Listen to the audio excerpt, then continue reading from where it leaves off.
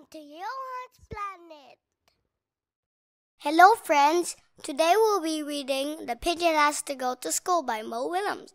Are you ready? Let's start. Wait, don't read that title. The pigeon has to go to school. Too late, rats. Why do I have to go to school? I already know everything. Go on, ask me a question.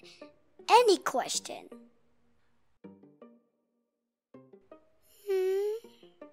Well, I know almost everything. Does school start in the morning? Because you know, what I'm like in the morning is not pretty. I wish I was a little chick again. A little itty bitty, not going to school, baby pigeon.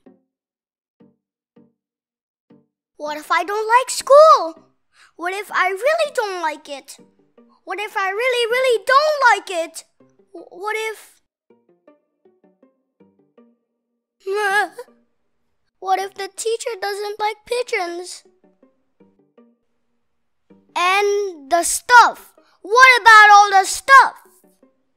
There's so much stuff to learn. What if I learn too much? My head might pop off. I'm scared.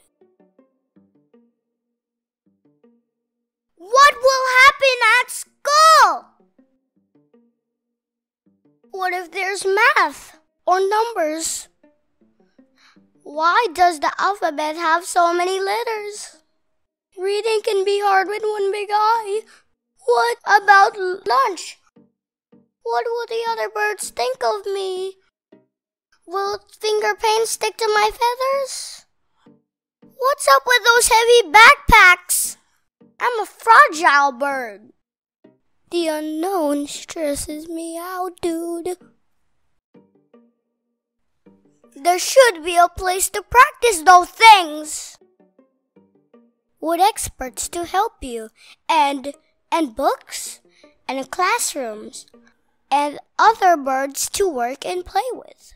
Maybe a playground? Oh, that is school. Well, how am I supposed to get there anyway? What? Step aside! Coming through! The pigeon has to go to school! The end. I hope you liked the story. See you next time. Bye!